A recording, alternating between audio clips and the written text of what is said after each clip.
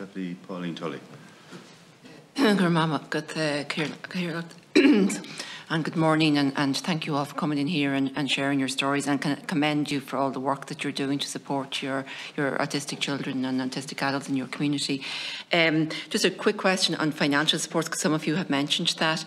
Do I understand that it's all through fundraising? Do you get any government support whatsoever?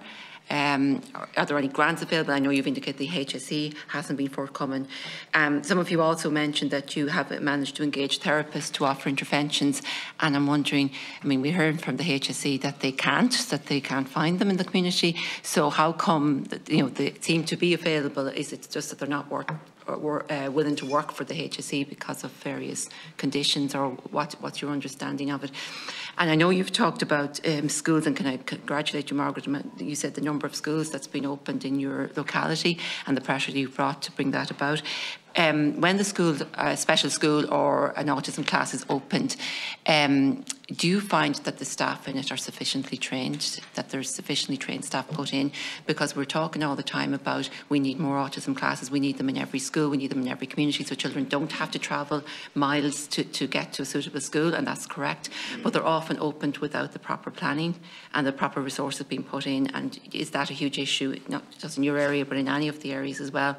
And also, because of the lack of assessment of children, then they don't get the school place that they deserve to get. So is that delay, because maybe it could be years before they're properly assessed, mean that they're not being put in the proper placement, and the damage that's probably doing to them as we go on? And I know a number of you have talked about proposals on the summer provision, and I couldn't agree more. I mean, it needs to be something that's planned now for next year. You know, start the planning process now, and maybe start the actual putting it in place from January on. And can I thank you, Miriam, that the examples that you sent on there from different principals and different people that worked in services are brilliant, because they give you an insight into what's required.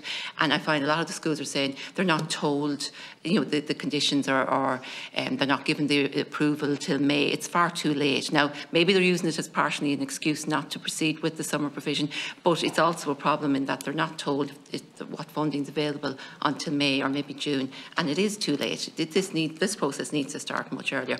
But you're right, it needs to ensure that the children with more complex needs are catered to first, and not left on their own at home, maybe with an unsuitable, if you're lucky enough to get a tutor, an unsuitable home-based tuition. Thank you, Chair. Yeah, so the special school, like, you know, we recognised that there was a need for a special school in the area, and it's not just about getting that building open, it's what everything else that goes with it. So when we did campaign, we wanted teachers trained, SNAs trained, therapists on site. They were the three other things that we had asked for. No, teachers are not trained enough. The teacher training here is, you know, it's bare minimum when it comes to children with SEN. And, you know, when they do go looking for courses, the NCSE, it's very limited places. We found out recently as well is when you open an autism class, you know, you get some programmes from the NCSE, some training. If you open 2, 3 and 4, you actually don't get any training. That other teacher has to train that staff, which makes no sense to any of us. You know, training should be mandatory. I know up in the north of Ireland, I think it was about 2 years ago, they were looking to bring in a mandatory training for teachers. I'm not 100% sure if it's gone through. I don't think it has, and I think that's what needs to be brought in down here, mandatory training. It shouldn't be no issue. It's up to the teacher which side they go, but they need to learn the whole aspect of education. It's the same with the NCSE. Just don't seem to, you know, they don't seem to think that this is urgent. You know, it's open an autism class, give the go ahead, and the teacher trains like 2 days before they go in, or in some cases don't train at all until the children are in there. We actually have an autism class at the moment that is due to open. Was due to open on August 31st and didn't open, and it won't open till October, the first week in October. So there is actually children sitting at home, and that teacher at the moment is currently training. If she was trained up and you just did a continual process, you know, CPD, I think that would be, we feel that would be the better way around it, you know. But there's teacher training needs to be mandatory, and the INTO and the teaching training colleges need to sit down together and discuss and bring a proper programme in place. We were lucky. We secured a small piece of funding last year from the HSE for one part of what's a very big entity at Rainbow Club, and we've been 6 years trying to even secure that. I suppose we are continuing to fundraise and do everything that we can to keep our doors open. But we're not fitting in boxes. I suppose the Rainbow Club is such a unique model. We fit under different departments, so we have loads of different elements. We have the summer provision that we roll out ourselves in Rainbow Club. We're looking at an alternative education piece there, and we're constantly told, oh, look, we don't fit into funding streams, so that's what we need to be able to fall on. But I think there needs to be a lot of collaboration, more collaboration around the funding pools. We have done what we've done in 7 years on our own. We haven't had help, but if we had funding, we could do so much more. Or even just, can I just mention there about ACE, just what Margaret is saying about the compulsory training for teachers and SNAs.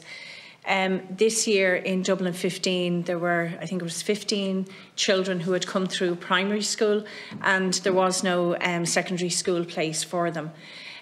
So some of the schools in Dublin 15 were asked to open an autism class. Back 2 years ago, I set up ACE, which is Autism Clubs and Education.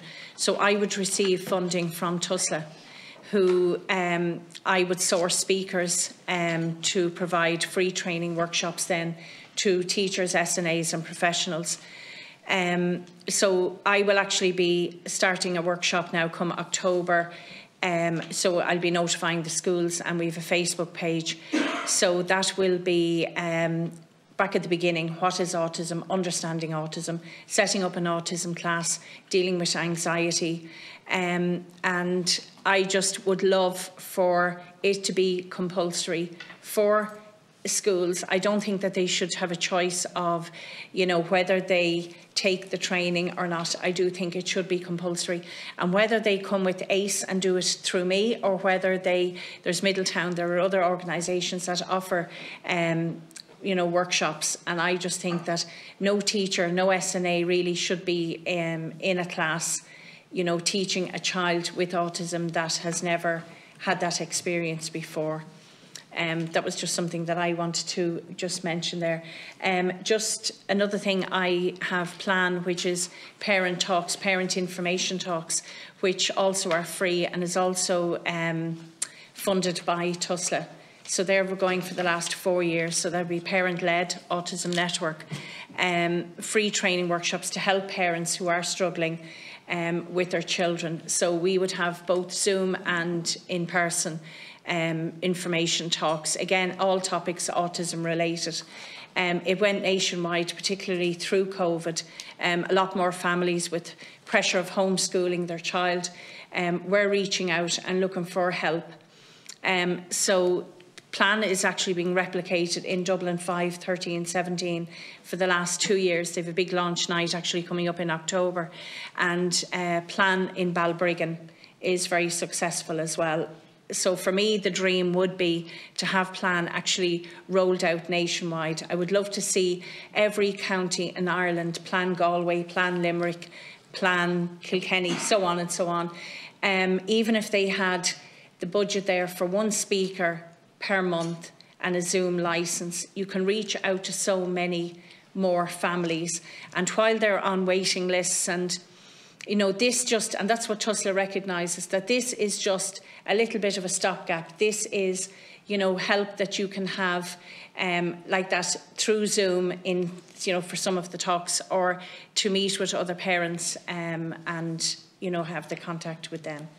So that's just a little bit of, I suppose, what, you know, I've been able to set up myself in the last few years, and has been a really good success, big success. Yeah, and just going back to Deputy Tully's point on staff training, we're really in the middle of the perfect storm at the moment, because we have a combination of no staff training and no therapies. When my son was diagnosed 8 years ago, we had some access to speech and OT. There was a plan at that stage. So when he started school, the teachers had somebody to refer to around his sensory needs. He had a sensory programme. Now there's nobody in our CDNTs to see those children. They don't know them in school, they don't know them starting school, they don't know them as they grow up. And the teachers aren't trained to understand the absolute depths of the behaviour, of how to teach these children to communicate or how to manage their sensory needs. So it's not really about education or about health. The two of them absolutely are knotted together for life, you know, but we're really in a very bad place at the moment when the teachers don't understand the behaviours that are arriving into these many opening autism classes. Thanks, what I just say about the autism classes too is that it tends to be the last teacher into the school gets the autism class. That's just my experience. So, because it's very hard to teach in an autism class if you have no training, and it's very stressful on the teacher, and so the schools are kind of making it up as they go along. And I'm sure not all schools, but that's just my experience. So it's the most inexperienced or just out of college teacher who gets the class.